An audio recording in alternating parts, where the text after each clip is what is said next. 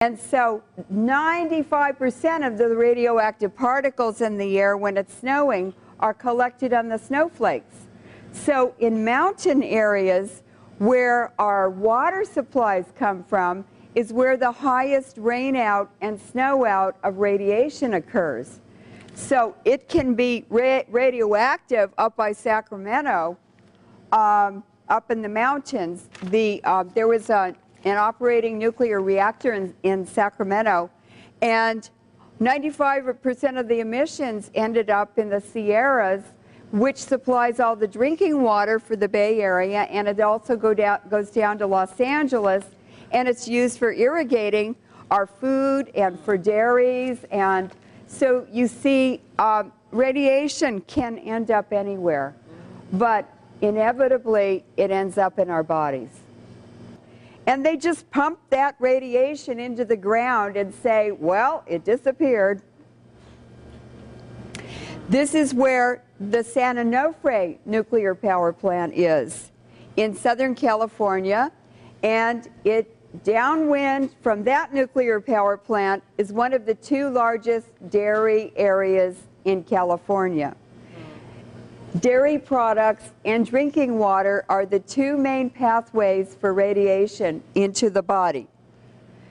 This is where Diablo Canyon nuclear power plant is, in San Luis Obispo, north of Los Angeles.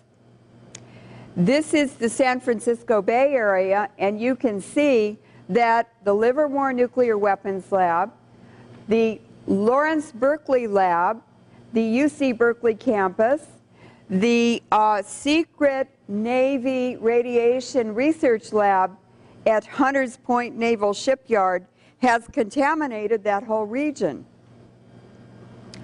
This is where the Humboldt reactor is in Northern California, and the Humboldt reactor was the first commercially operated GE reactor in the United States. And it had horrific emissions. It contaminated the woods, the trees, the children, the food, the drinking water, the whole environment. And it is now genetic in the population that lives there, the damage from that reactor.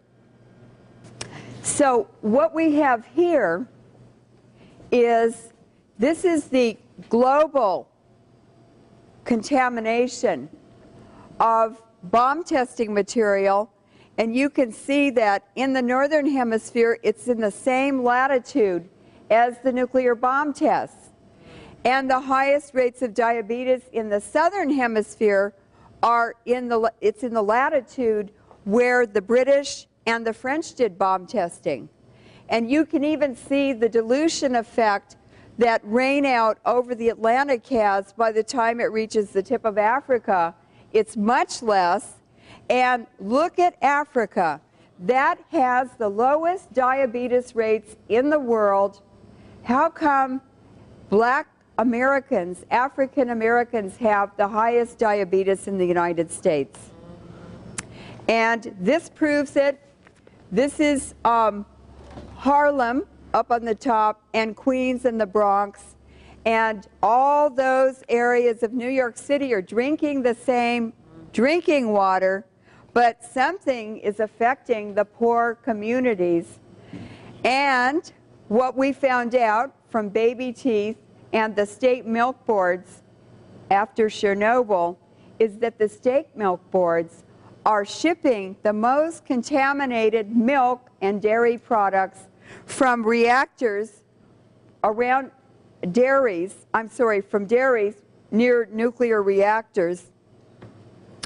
And the government is shipping all that contaminated milk into inner city black communities, and it goes into the mom and pop grocery stores. So here we have, up in the Columbia River, the chemical effects are being expressed of radiation, especially uranium, has estrogen and hormone disruptors. And what is happening in the human population as well as the animal population, whatever's happening in the animal population is happening in the human population too.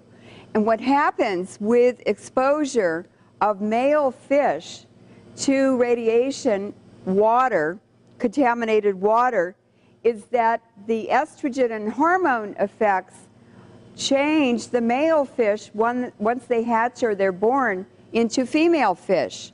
So in the Columbia River, very early on, it was reported that in salmon populations, the female population was expanding, but the male population was shrinking. I made a graph of the from the Los Angeles Department of Water and Power, 1998-99 to 2010. They have been measuring uranium in the drinking water in Los Angeles. And what I discovered when I graphed it is that there are very elevated levels of uranium in the LA drinking water, correlated with all the battles in Iraq and Afghanistan and Yugoslavia. And what's happening in the schools in Los Angeles is that the little boys are disappearing. The classrooms are full of more and more girls and fewer boys. The amount of nuclear pollution that has been introduced into the atmosphere since 1945, since Hiroshima and Nagasaki, most of it is depleted uranium. And it is a hormone and estrogen disruptor.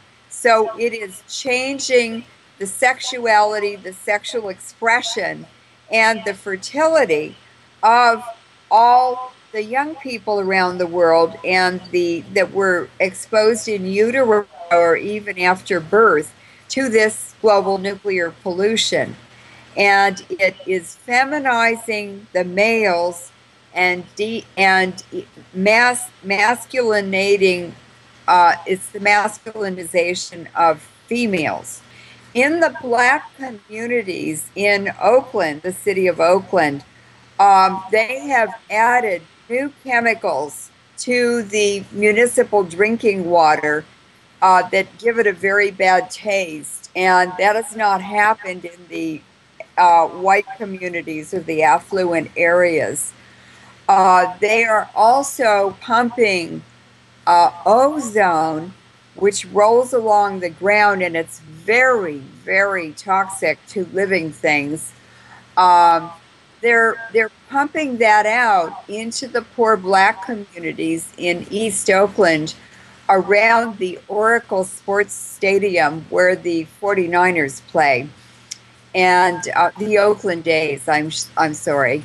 It's a huge football stadium for the whole East Bay, and the ozone where it's being pumped into the black neighborhoods, you can tell where it is because birds are dying in the bushes and screaming and flapping, and they're in horrible pain until they finally die.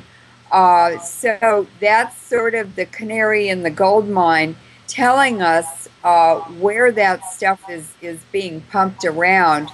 And they're using some fluid dynamics method of heating up the air so that it makes high pressure fences that you can't see, so it doesn't flow anywhere where they don't want it to be active.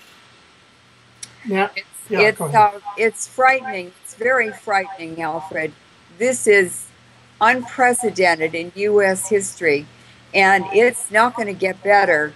And this will go on to other countries as well.